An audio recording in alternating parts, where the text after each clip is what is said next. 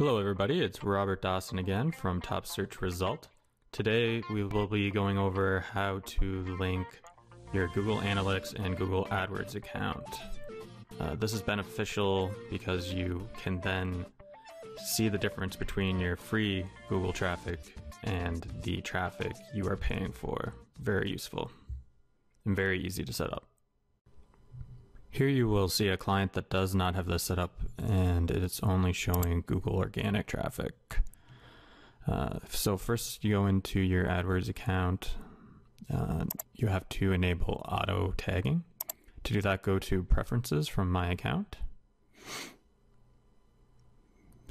And then auto tagging. Destination URL auto tagging. And it's that easy. Now what you have to do is go to your Google Analytics account. You can check to see if it's already hooked up by checking through the AdWords interface. You want to make sure you have enabled sharing with other Google products. Then you want to click the AdWords linking tab on the left and then insert new link and then choose the account, AdWords account that you would like to have this information linked up with.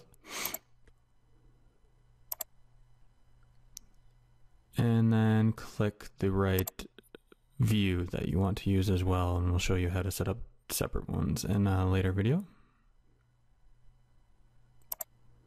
And make sure you put it on the filtered view and not the unfiltered view. And you'll now see the separation between Google Organic and Google Pay-Per-Click.